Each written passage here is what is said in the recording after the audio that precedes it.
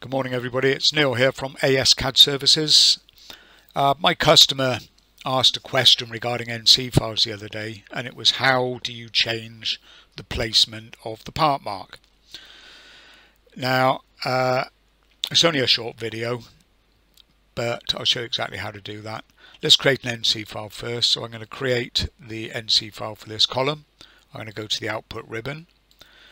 I'm going to go to NC settings and make sure I'm based on single part numbers, which I am. I'm going to say OK, and I'm going to create the NC, and as quick as that, there it is, created successfully. So we'll go and look for that. It's in the document manager, of course, under DSTV files, DSTV NC, up to date, part, and let's preview that and see what we've got. Okay, the block within the NC file that describes the part number and the part marking is the SI block, which is this one here. And you can see from this, it's going to put the part mark on M137, which we know is correct. And this is telling it that it's going to etch this or punch this using 10mm high lettering.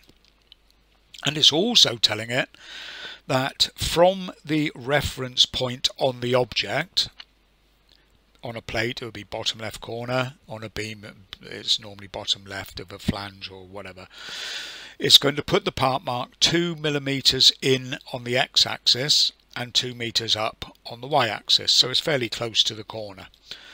My customers asked how do we change this default, so we're going to go ahead and do that. So the first thing I'm just going to delete this because we'll recreate it in a minute, and we're going to say OK. And it's going to ask, do we want to delete the documents? So just while I'm in here, some people, they close the window, they mark this as delete, and they close the window, and when it comes back they're still there, and they wonder why. You can't just put them in the delete folder and close document manager. You need to say OK, and then it confirms, do you really want to be doing this? Yes, we do. Now they're gone. Excuse me. Alright, so let's make this change. I want to go into management tools. There's two places I can find it, either on the home ribbon or on the tools ribbon there. This is Advanced Tool 2020. Doesn't matter which one we use, they're both exactly the same. We're going to go into defaults, and we're going to click on structured BOM stroke NC, and we're going to expand that, and then we're going to click on DSTV NC and DXF. It's going to open this window, and we have options for the NC files. And if I scroll down, we have one here, NC hard stamp, use auto placement. Well, if we untick that, what's going to happen now, these are going to override. So these are now going to be the settings for the placement of the hard stamp or etching in the X position, position in the Y, and the text height. So that's the three fields we looked at in the SI block. And of course we can change these. I'll leave them as 10, 10 and 10. There's no reason why not. And we'll give it another go.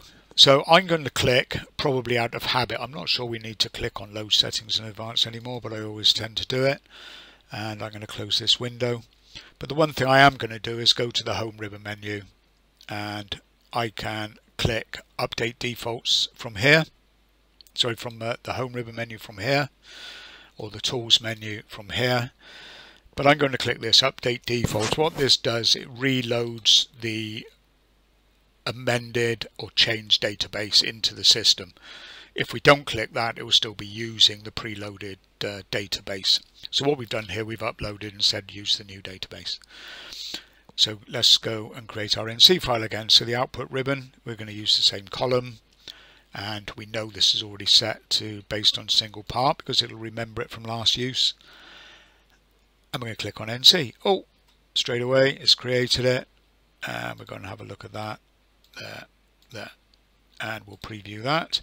And here's the SI block, and we can see now we're using the 10mm from Document Manager, from Management Tools, beg your pardon, and the 10mm in the Y. We left the 10mm lettering height. So there it is. That's how we change that. It's a global change. You don't need to do that every single time. I'm just going to delete that again while I'm in here because I don't need it. Yeah, that's a global change. We don't need to do that every time we start Advanced Steel. Once we've done it, it'll remember it until we change it back. So simple enough to do, just one of those little bits of knowledge that help you get on with the job a bit easier. So that's it, guys. Thanks very much for your time, and I'll post something again as questions arise. If you've got any questions, of course, drop them on email to me. I'll see what I can do for you, and perhaps create a video from it. Anyway, there it is. Thanks very much. Speak to you again soon.